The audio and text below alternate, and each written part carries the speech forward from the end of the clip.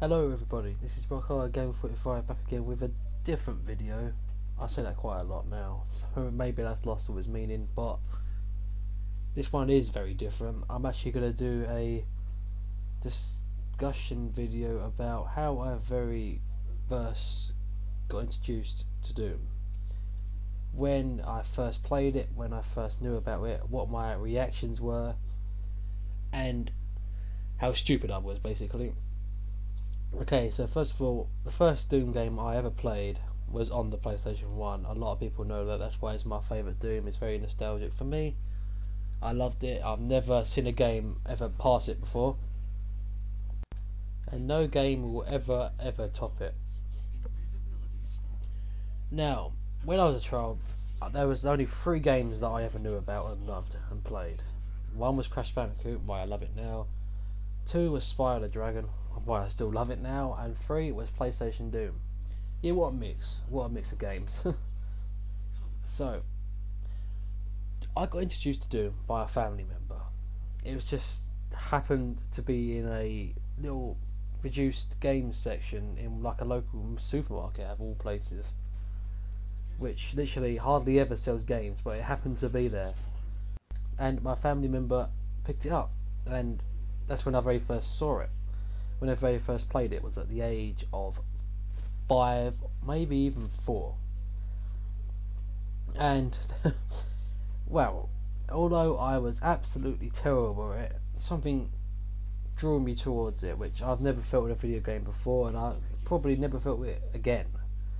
There's something just never made me stop playing it. Something that always gave me the urge to keep playing it over and over again. I could not get past level 8 with the 2 barons. I'm not gonna lie here, it took me over a year and probably a year and a half for me to actually kill them 2 barons. Of me literally playing the first 7 levels, trying to get as much health and as much ammo as possible to try and face them 2 barons. I thought it was like the final level, that's how hard I thought it was. Them 2 barons have never killed anyone quite as much as me. It was crazy. I just could not get past them. If I managed to kill one of them, I'd get killed by a nightmare spectre and so on. I'd just keep dying and dying and dying. I tried saving all my rocket ammo, I kept dying. And when I knew I had to pistol start the level, I knew I had no chance of beating it.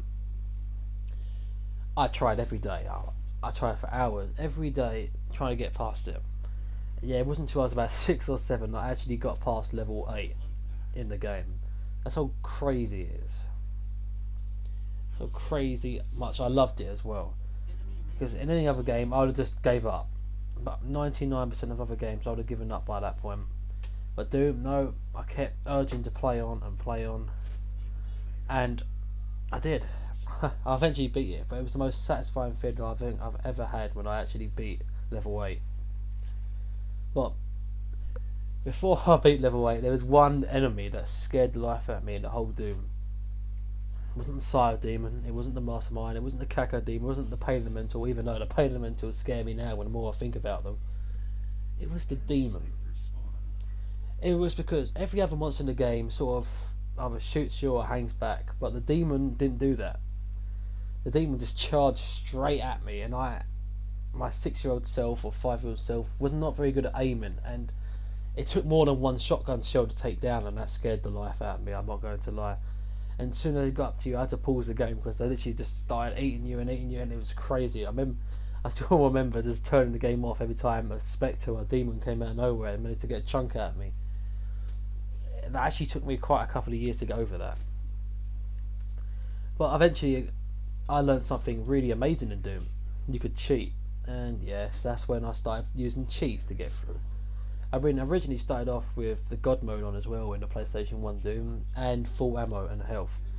But of course, after a while I got bored of that because I literally beat the whole of Doom 1 with no challenge at all. I just loved playing through it.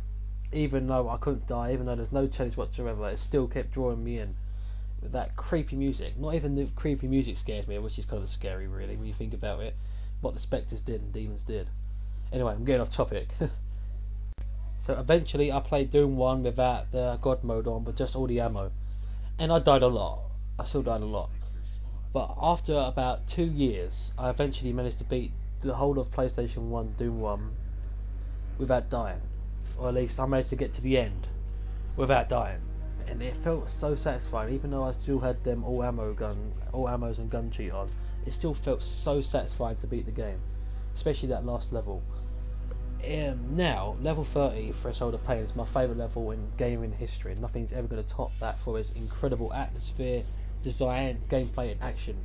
It's the best level I've ever seen in my life. Nothing's going to top that now. I'm sorry, that's the way it is. But back then, Map 29 was my favourite, Twilight Descends. I just loved that map.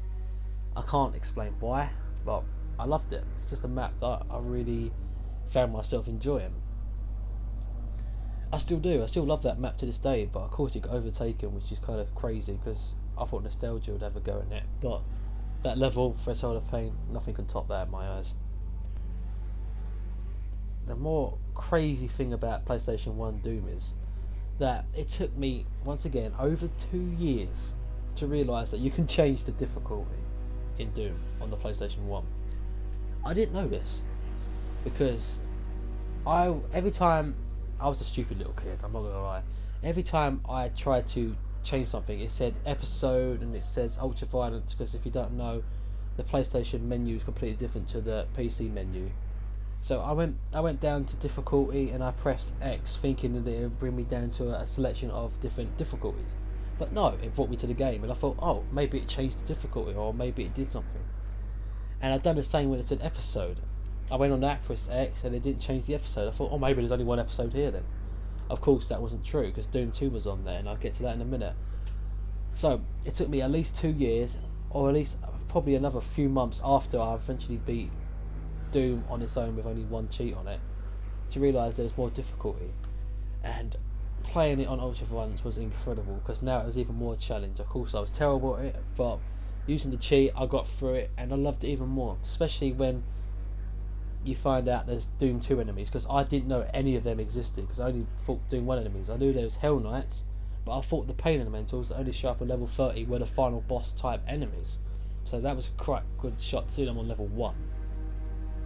It was crazy to see like these other monsters, such as you didn't see the Chain Gunner or the Arachnotron there until Doom 2, or unless you play on Ultra Violence. And like I said, I never saw any of them enemies, or the Revenant. It was crazy when you see them.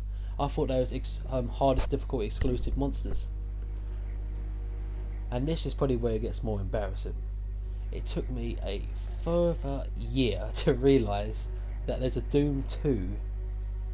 Yes, Doom 2 on that disc as well. I could not believe my eyes when I found out there was a whole set of levels that I haven't played. I mean, I felt kind of stupid, I'm not going to lie, because I was probably about 8 at this time, 9. It took me like 3 or 4 years to realise that there's 2 games on this disc. And oh wow, I was so satisfied when I did find out that. God damn it, I was so stupid back then. Anyway, Doom 2, I loved it. I didn't love it as much as Doom 1, but Doom 2 was incredible. I loved it. And just to add some more salt to this injury, I think I'm gonna say that when I got to the final boss fight, that happens to be 2 spider masterminds, I didn't even notice they were spider masterminds. I thought they was just usual Arachnotrons. That's how stupid I was. I was thinking, wait, this is actually the final level, and there's just 2 spider guys as the final fight. What? I thought there'd be the Cyber Demon. Of course, I didn't know their name back then. They was known as other things. It took me quite a while to realise, oh, wait a minute, these guys are different. They're much bigger than the Arachnotrons. How did I even get that pretty much muddled up? It was stupid of me, I'm not gonna lie. But that's pretty much my original story with PlayStation 1 Doom. And then a few years later, after playing Doom pretty much every day, the same levels over and over and over and over again, like I said, I've never had so much fun in one video game. I just couldn't stop playing it. It's crazy. I eventually decided to look around, and I managed to find this game for the PC called Doom. And silly old me thought that Doom for the PC was actually the next game in line. The PlayStation 1 was the first one, and Doom was like the port. Yes, I know, because once again, I didn't really know about Doom. I didn't really know much about computers. I was pretty young still. I was about 8 at this time. I just assumed that Doom on the PC was going to be That must have been 9 or 10. So, get sidetracked again. Doom on the PC must have been the original port. Now, Doom on the PlayStation 1 must have been the original port, and the PC must have been the follow-up. And when I first played it, I thought, wow, what this is the same game but completely different. The music's different, the textures are different, the gameplay is different. There's other levels, and some levels are gone. But because I love new things and I love Doom, I loved it. First of all, I thought this is 100% different and better than PlayStation 1 Doom. I thought that for a good few months after I eventually managed to play Doom on the PC. I eventually got to play it. I really did think that it was better. However, about a few months passed, me playing PC Doom, the same levels over and over again like I did on the PlayStation 1. I got bored. I mean, I love PlayStation Doom and I love PC Doom, but I feel like playing the same levels over and over again on PC Doom didn't have that same feeling as playing the same levels over and over again on PlayStation 1 did. It felt like it was missing something. And after that, I started playing PlayStation 1 Doom again, and I kind of completely forgot about PC Doom.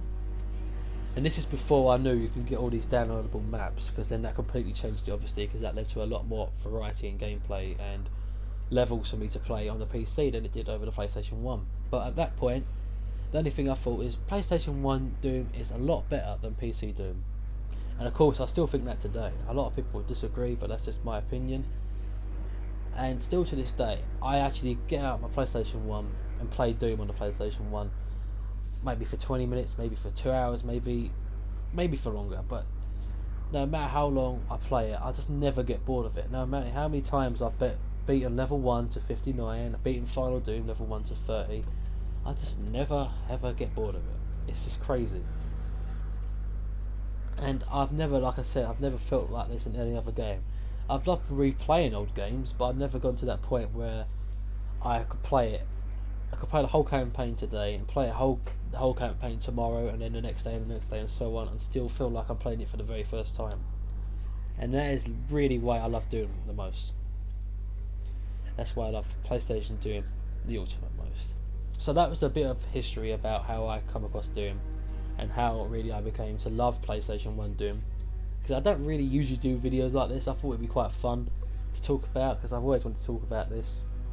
It's kind of a crazy and stupid story that I had about how I was so stupid and how I first experienced Doom myself, and why I love PlayStation 1 Doom as much as I did or do today. So anyway, I'd love to know how you first got introduced to Doom. It'd probably be a bit more normal to my story, and you probably won't be as confused with some of the mechanics in Doom or something as I was. But I would really love to know what monster scared you the most, if any scared you. Like I said, I played Doom at a very young age, about 5, maybe even 4. And it was the spectres and demons that got me the most, and of course the nightmare spectres in PlayStation 1 Doom. So anyway, this has been Rockhard Gamer 45, and I'll see you guys in the next episode. Goodbye.